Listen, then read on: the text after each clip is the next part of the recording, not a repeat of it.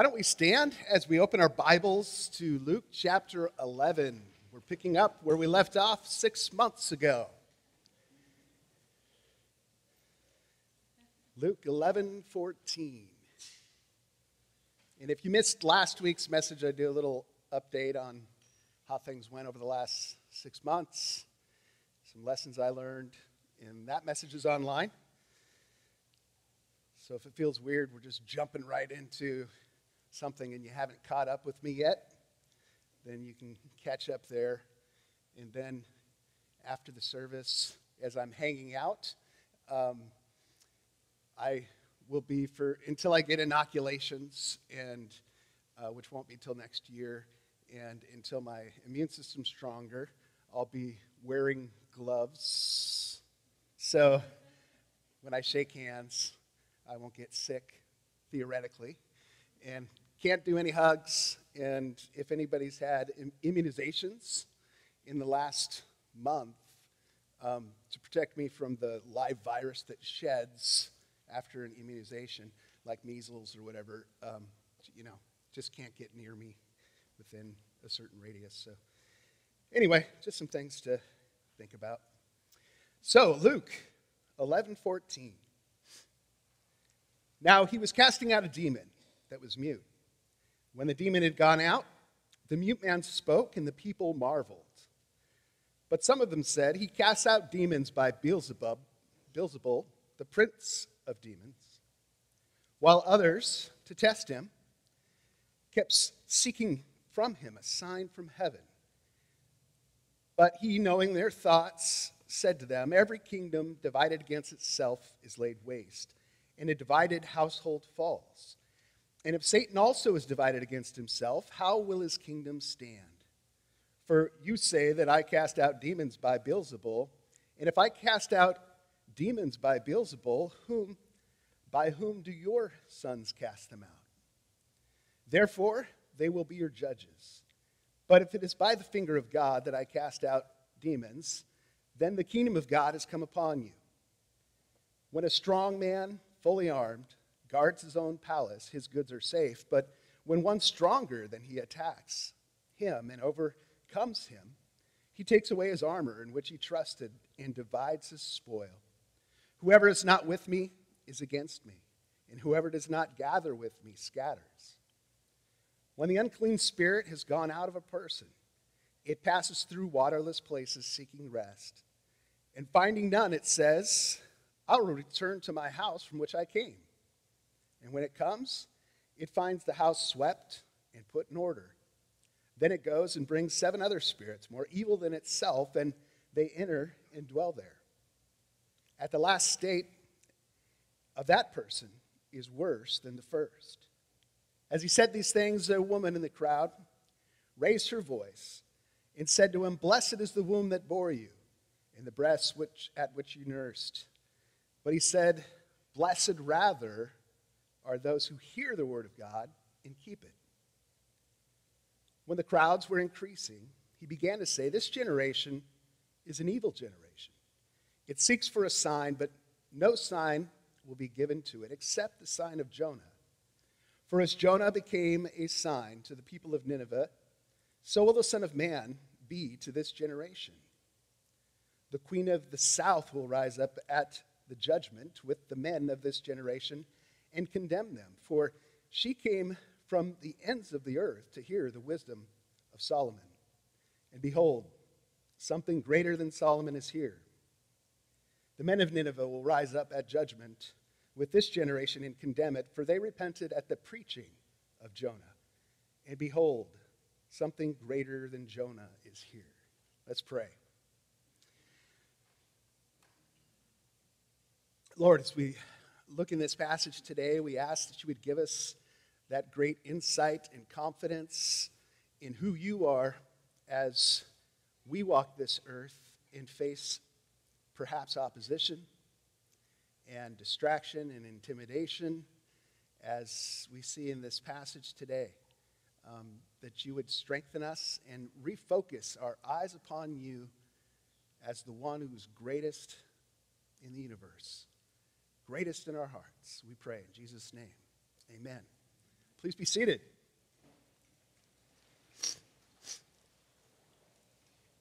All right, so it is summertime. How many of you guys have been camping this summer so far? Not many campers? Hiking? Outdoors at all? Okay.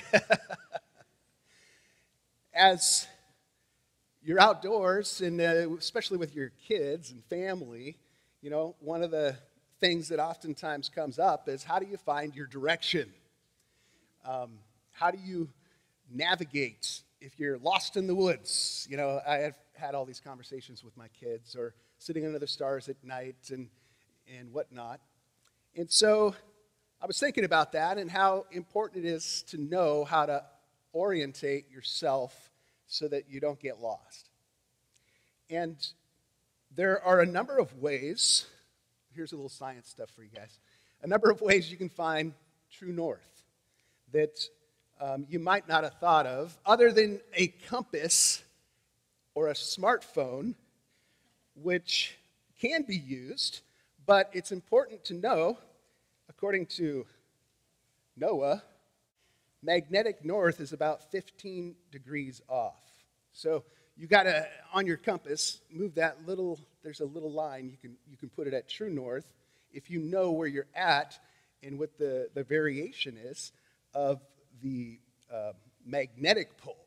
So 15 degrees off. But God made something really more accurate than that, called the North Star.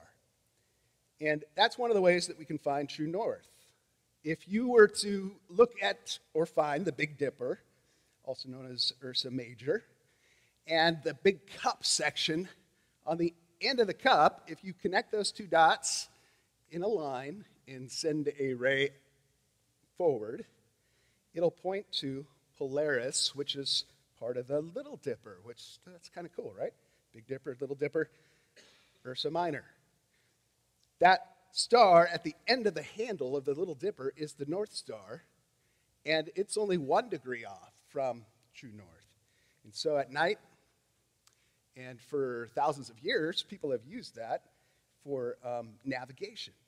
Now here's the one that is like, I never knew till last year when I was reading about it. You could use the moon to find south if you're in the northern hemisphere. If there's a crescent, all you got to do is connect the 2 points and draw a line down to Earth, and it points directly to the South Pole. That's kind of cool. And so, by deduction, look at the south, and then behind you is north. Kind of nice.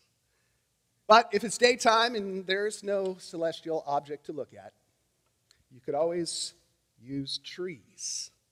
Now, around here, I'd love to just say the moss is on the north side of the tree, but it's actually all around the tree, oftentimes anyway. So there's what I call the check effect. With trees, the branches that face south grow out more horizontal, and the branches that face north grow more vertically. So you can see by looking at trees, you make a check mark. Boom. And the longer part of that check points south. Is that cool? You guys ever know that? Pretty awesome. But even more simple, and you see this in the Bible, is that people oriented themselves to the sunrise, to the east. And so I have a little sunrise. It's a little hard to see, but that's Hawaii from last year, the east side of Kauai, looking out at the sunrise. And so what you can do is, when you see the Bible and the mindset, the worldview of those who orientated themselves, east was always front. So you faced east, and the temple opened to the front. So the temple door opened to the east. When Christ returns, he will return from the east. And so where the sun rises is very important. But interestingly enough, west which is the opposite of east, is the way they thought of as being back. So front, east, back, west, left, north, right, south. And so that's a totally different way of orientating ourselves, right? We think of north. In the Bible, they thought of east. And that's enough of the science stuff for now. But anyway, I thought that was interesting in terms of how important it is to find your place and where you focus, how you orientate your heart and your life on this earth. In the book of Daniel, when there was an edict put out that no one should pray except to the king of Babylon, Daniel was like, no way, I serve God. And so 3 times a day he would pray, and he oriented his life towards God. Look at this in Daniel 6:10. When Daniel knew that the document had been signed, he went to his house where he had windows in his upper chamber open toward Jerusalem, where the temple was. And so in Daniel's mind, his center of the universe was God's house and where God was located. And though that be a physical thing, today we know Jesus said true worshipers worship in spirit and in truth. And so when we pray, when we orientate our lives, God is the center. And so he got down on his knees 3 times a day and prayed and gave thanks before his God as he had done previously. Windows open for all to see. Because of Daniel's faith and his confidence in orienting his life toward God, he had strength even though this whole kingdom was against him. And if you guys know the rest of the story, of course, he gets arrested, and then he gets thrown in the lion's den, and he survives the night, and, it's a miracle. God saves him. Those are the kinds of things that we see in the lives of those who orient their whole life towards God. So as you're thinking about your life, is there someone or some situation that's messing with your compass? Some magnetic force that seems to be pulling you off course, intimidating you, stealing your joy, making you feel insignificant or out of control. The solution is not to fear or allow those things to kick you around. It's to reorient your life to God. Proverbs 1:7 says, "The fear of the Lord is the beginning of knowledge." If you want correct facts, a correct worldview, it begins with putting God at the middle. In Proverbs 9:10, it says, "The fear of the Lord is the beginning of wisdom." So not just the beginning of knowledge, but also wisdom. If you want the skill in living rightly, it's found when we put God at the center of our personal universe. And so as we look at these verses that we read today, you might be thinking, what is that? Why, there's so many different parts to that, and it seems so disjointed perhaps at first. But there's one thread I see through this whole thing, and that is that there is one who is greater. And so, although there's opposition and maybe confusion about some things, it's always brought back to Jesus is greater. He's the center of gravity. And so we orient our life to him. So in verse 14, Jesus was casting out a demon that was mute. And when the demon had gone out, the mute man spoke. And the people marveled. But some of them said, "He cast out demons by Beelzebul, the prince of demons," while others, to test him, kept seeking from him a sign from heaven. Part of Jesus' ministry was to drive out demons. This particular demon caused this man to not be able to speak. Matthew, in a parallel account, also includes that he was blind. But as soon as Christ casts the demon out, he's able to speak and he's able to see. There's evidence that he had the power to drive out the demon because there's an immediate effect. One group, when they saw this, they marveled. But there was another group that criticized. Not too unlike our world today. Anything happens on social media, you get both, right? Those that marvel or think it's great, and then those that criticize.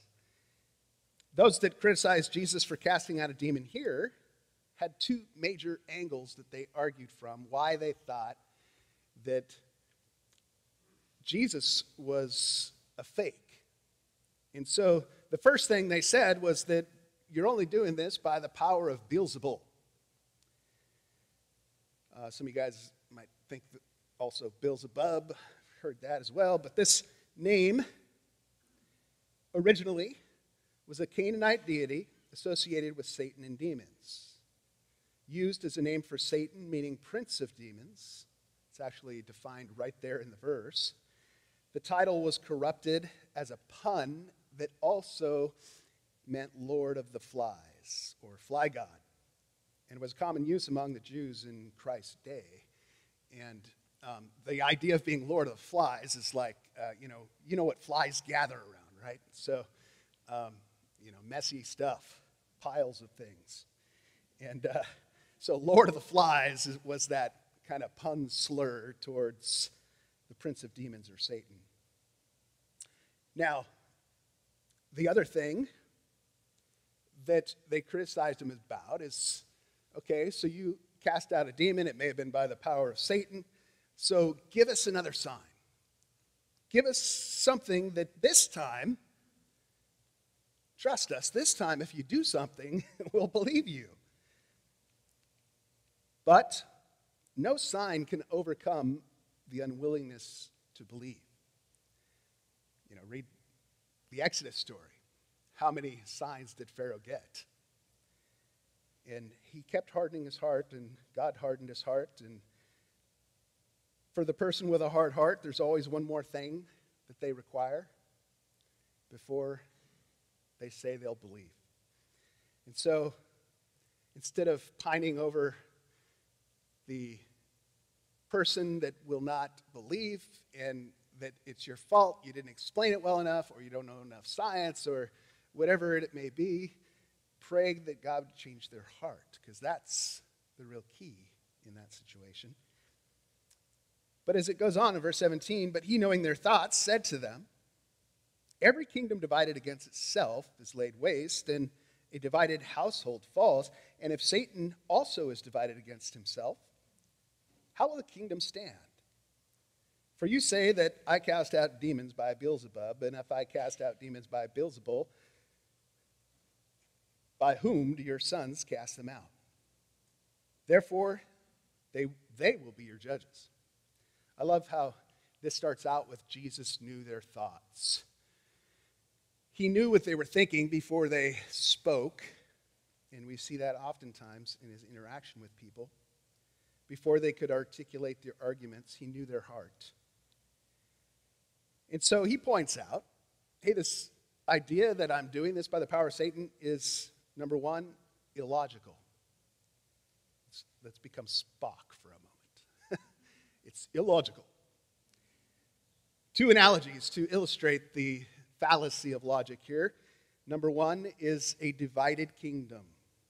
If a kingdom is going to war, and that army, instead of being united in purpose and in force, are divided, they start fighting themselves, and then the enemy just stands back and lets them fight, because why lose your own guys in the process, right?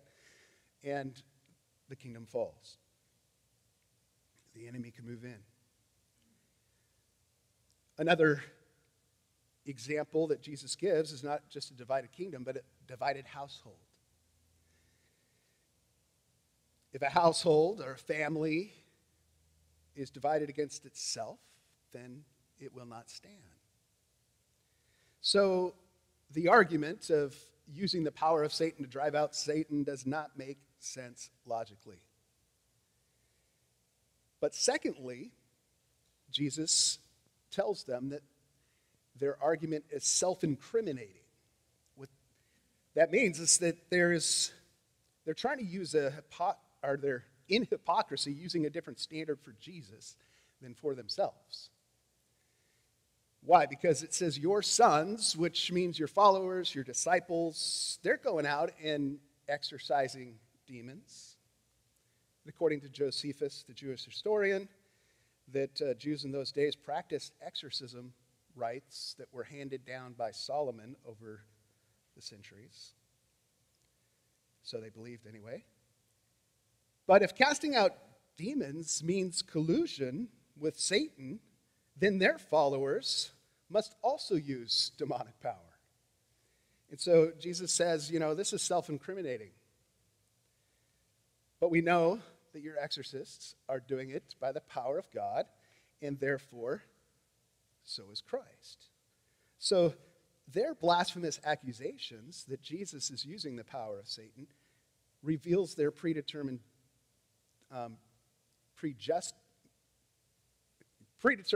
decision, their bias against Christ. Now in verse 20, but if it is by the finger of God that I cast out demons, then the kingdom of God has come upon you. Boom.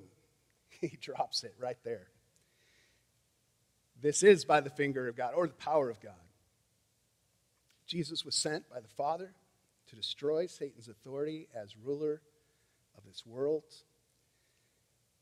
And therefore, the kingdom of God has arrived in the coming of Christ.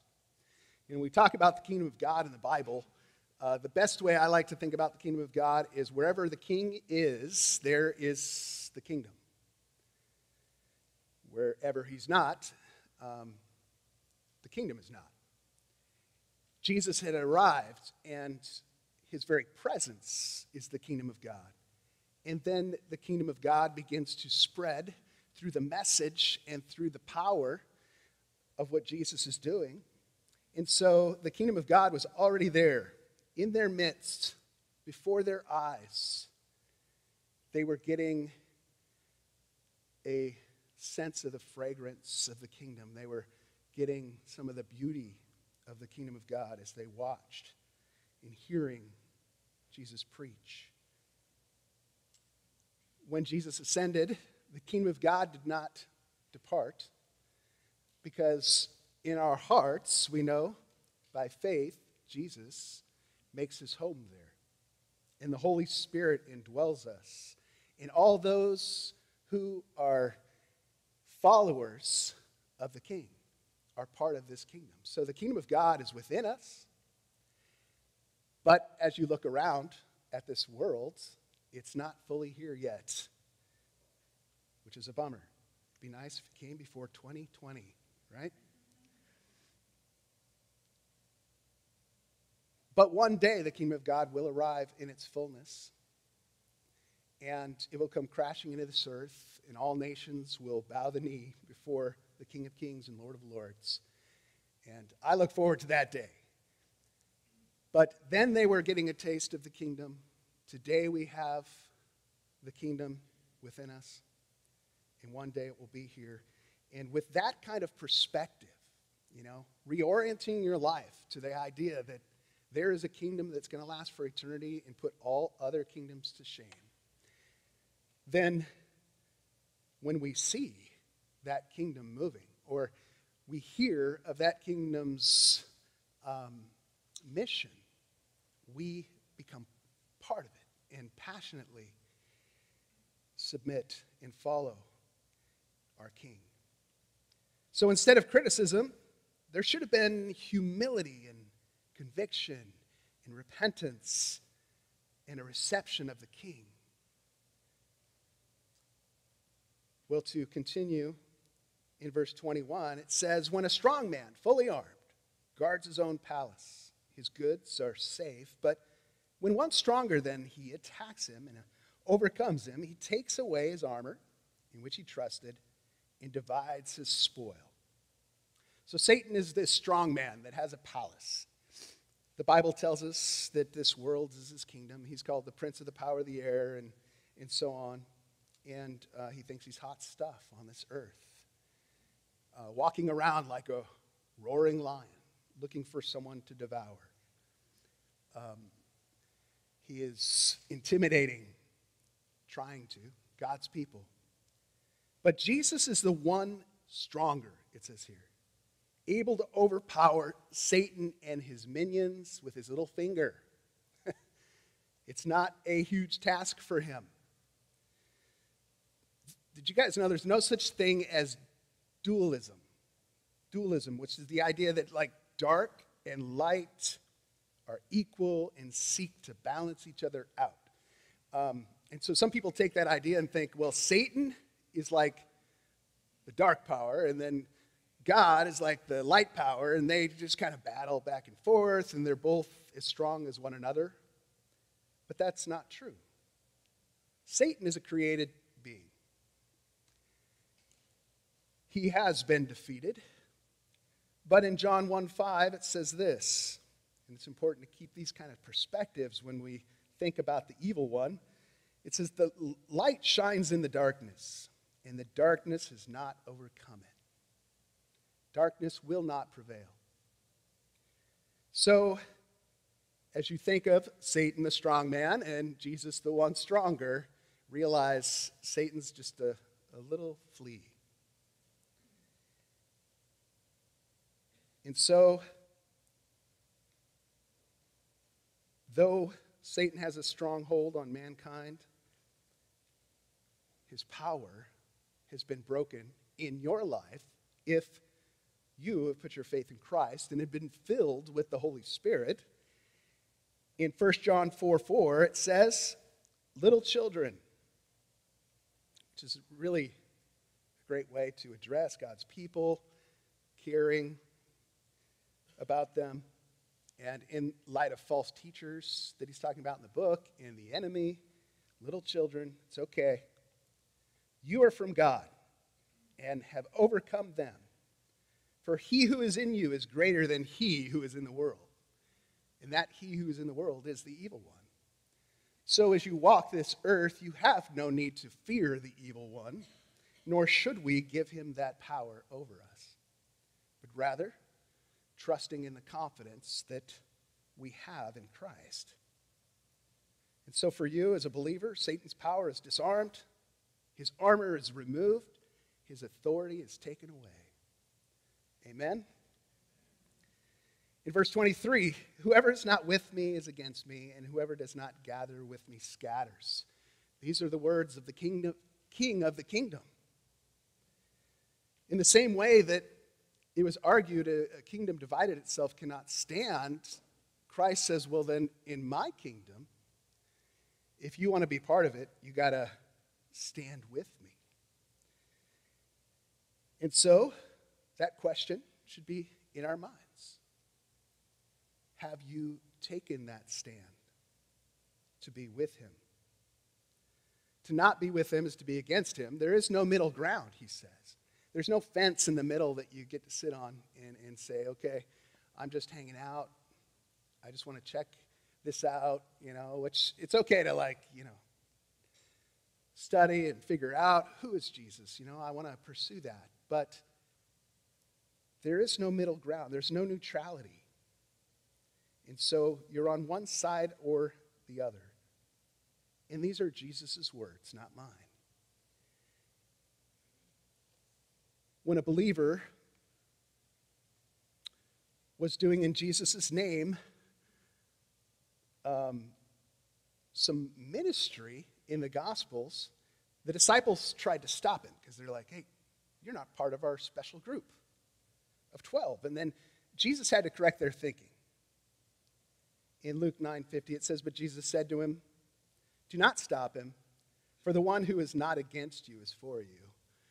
And in the same way, those who are serving Jesus and have made him their king are also part of the kingdom with you. And so we find this unity based on the most important central fact that Jesus is that person's Lord. There's People try to seek unity on all sorts of things, events or political views or, sharing buildings or whatever. But really, unity in the kingdom is centered around the King. Now, as we think of that first point, this thread going through this passage, that Jesus is greater than the evil one. Is there an area of your life that you've given into fear? Thinking about demons, or thinking about Satan, or the evil that's prevalent in this world. And maybe you feel overwhelmed or freaked out. I'd encourage you to begin to be strong and courageous in the Lord, no matter what time it is at night and you wake up and you get the chills because you thought you heard something downstairs, or you have some weird dream or whatever. Go to prayer. Go to the Word. Turn on your smartphone. Listen to the Bible, There's all sorts of things we can do to reorient ourselves when we start getting a little freaked out. Or you begin to overthink things, and you're going through traffic, and the light turns red, and you're like, oh man, demon of the red light. Or I've got a cold. I got to cast out this demon, a cold, Sometimes we give way more credibility to the enemy than he deserves. He's not all present, and he's not all powerful, and those things are kind of silly. Don't give him that. So Jesus is greater than the evil one. The second thing we see, Jesus is greater than anything that fills our life. So in verse 24, when the unclean spirit has gone out of a person, it passes through waterless places seeking rest. And finding none, it says, I will return to my house from which I came. And when it comes, it finds the house swept and put in order. Then it goes and brings 7 other spirits more evil than itself, and they enter and dwell there. The last state of that person is worse than the first. Bummer. Gives you a little insight into what happens to demons when they're cast out. They have no place to go because they have no body to possess. And so demons were thought in some parts of Judaism to reside in the desert, the waterless places, the wilderness, away from every form of life. But when that spirit, evil spirit, that demon, wants to have a person's body to use again, and finds the one that had the spirit cast out of him with his life in order. He went to AA, got through alcoholism, or is working on it, and got their life cleaned up, or got their marriage back together, or whatever it is, these kinds of things that we can change about ourselves. We can begin to change the way we think, change the way we talk, change the way we act, kind of a self-reformation, if you will. But it's possible to conform to a certain kind of good person checklist and to be empty of God. And so we see that in dead religion. And we're going to see that as we continue on with the Pharisees and as Jesus confronts them and stuff. They've got all the order on the outside, but there's something missing on the inside. And so if a person has a demon cast out and then they don't accept Christ and get filled with him, then their life is still open for things to move in. And so cast out a demon would be ultimately ineffective without receiving also Christ. So what happens to us when we don't orient our life to Jesus and fill ourselves with him as the center. Romans 1, verse 18, begins to show you what happened to mankind when mankind said, you know what? I don't want God in my life.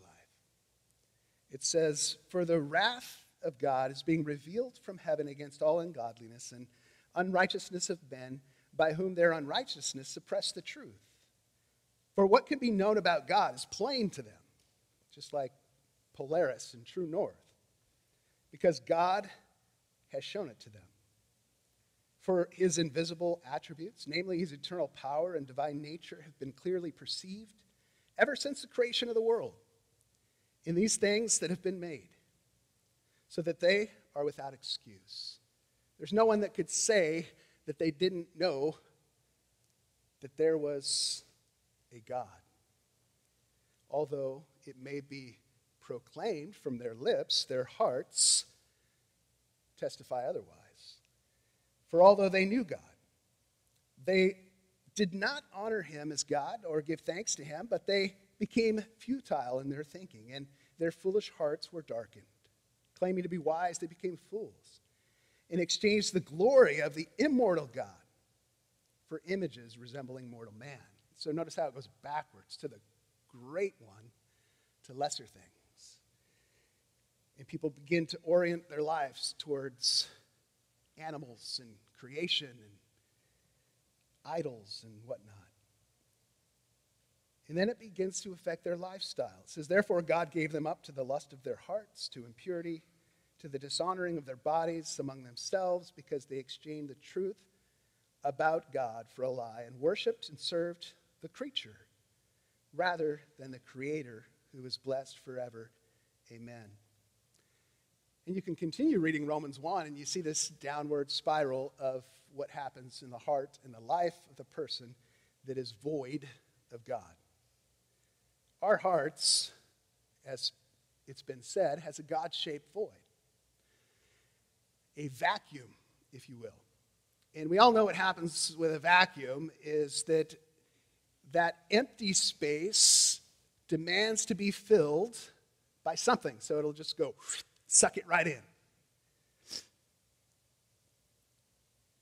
One time I had this little radiometer, this little thing that spins when light hits it, you know? It's in a glass bulb. And it got knocked off my shelf.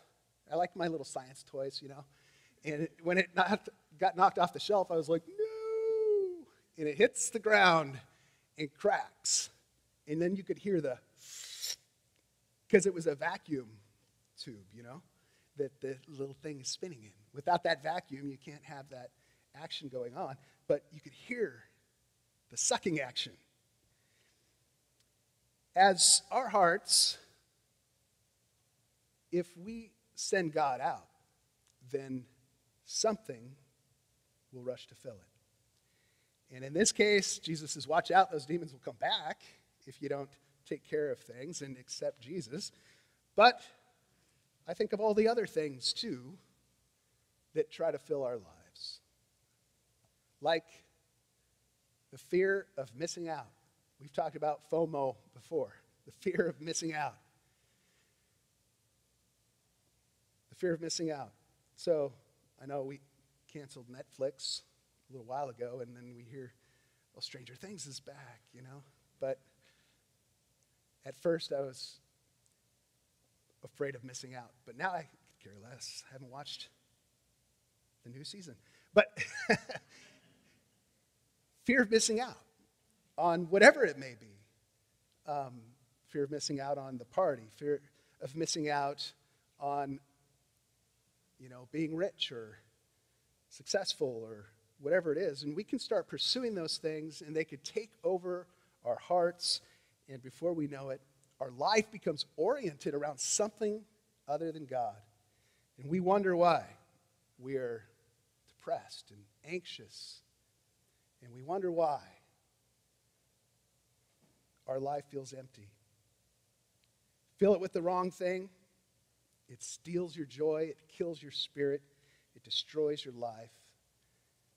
As in John 10:10, the thief comes only to steal, kill, and destroy. I came that they may have life and have it abundantly. And there's the answer for the void that is God-shaped in your life. Jesus came to give you abundant life, and if you put him there, he will fill you, and the enemy has no access. And so, that importance of inviting Christ into the home of your heart. In Ephesians 3:14, this is the prayer that Paul prays for the Ephesians. And this is one of my favorite sections of Scripture. It says, "For this reason I bow my knees before the Father, from whom every family in heaven and on earth is named, that according to the riches of his glory he may grant you to be strengthened with power through his Spirit in your inner being, so that Christ may dwell in your heart through faith." That he would dwell is that idea of moving in to your heart as his home. That you, being rooted and grounded in love, may have strength to comprehend with all the saints what is the breadth and length and height and depth, and to know the love of Christ that surpasses knowledge, that you may be filled with all the fullness of God. Who wants to be filled with all the fullness of the greatest one? It's through faith, Jesus making his home in our heart. And so, for that to happen, sometimes, it's a one-time act inviting Jesus in, but as he moves into your heart, it's kind of a process where first, he enters the front door and begins to hang out in your living room with you. And you've got the TV going, and there's something that comes on the screen, and you're like, "Oh, Jesus, don't look. Let me change the channel." Or jump in front of the TV. "Don't see it." We've had to do that with our kids before. And then I realized we shouldn't have this on. But as Jesus comes into your house and becomes a part of your life, you start noticing those kinds of things. What you got hidden in the coat closet, and what's hanging out in your sink, how stinky your garbage is. You start adjusting your life because Jesus is there. And there's this cool little booklet called My Heart, Christ's Home that tells a little story about this. And what I like about it is at the very end, the guy who invited Jesus into his heart as his home, the last thing he did was he signed over the title deed of his house to Christ. It's kind of like the full, absolute surrender of everything. And so as you see this thread going through the second point, Jesus is greater than anything that fills our life. Maybe you've been out of sync. You're disoriented because other things have come in, and Jesus needs to clean the house with you and point out some stuff. And you got to put on the gloves and get the cleaning material and go at it. But when we let him have access, he will bring fullness of joy. And though you might not have a perfect life, the one that you think you should have, you will have joy, and you'll be filled with the love of Christ, and that will pour out into your relationship with your spouse and your kids. It'll overflow into your work, into your neighborhood. So whatever's inside is going to be flowing out. Well, I had no idea I was going to take that long on 2 points, so I guess we'll pick it up next week where we left off. And let's close in prayer. Lord, we thank you so much for being greater than anything that has intimidated us or any being that seems powerful or scary. Lord, anything that has been stealing our joy. And we come before you, Lord, and any of those things we've put in the void of our hearts, we pray that you would remove it right now. Lord, any clutter, any distractions, anything that we've started to love that we shouldn't be loving, certain sins and whatnot, Lord, we confess those to you now. Thank you that you died for them on the cross, that you paid the price. We return to you, Lord, in our hearts. We ask you for forgiveness. And Lord, we pray for you to move in a powerful way. Maybe this morning it's the first time for someone that has been running from you and knows that you exist. Lord, if that person's in the room, that they would pray this in their heart. Jesus, thank you for coming to this earth to die for my sin on the cross. I receive what you've done for me, that you paid the price. I receive you as my King into my heart, that I might follow you and be filled with the fullness of abundant life that only you can give. Help me to follow you. Help me to be best friends with you, to learn how to love you. And Lord, for all of us, that we would have the freshness of that experience, the freshness of our salvation once again. We pray in Jesus' name. Amen.